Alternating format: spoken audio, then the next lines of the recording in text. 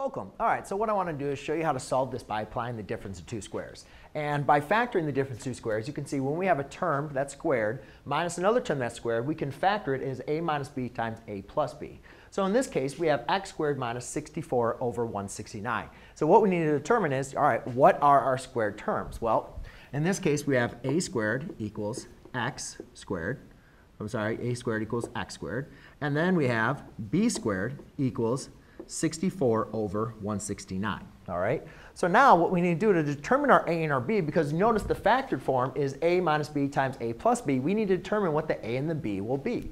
So what I can do is just solve for a and b. So I take the square root and I see a equals x, and then I take the square root here and I can see that b equals, well, remember when you take the square root of a fraction, that's the same thing as the square root of 64 over the square root of 169. So now I just need to determine what is the square root of 64. Well, that's 8. What's the square root of 169? That's going to be 13. So therefore, that's our fraction. Now I can factor this. Since I'm going to be solving by factoring, I'm going to set it equal to 0, so I can apply the zero product property. And now I have x minus 8 over 13 times x plus 8 over 13. So there you go, ladies and gentlemen. Nope, not yet, right? So now I need to apply the zero product property to solve. So I set these both equal to 0.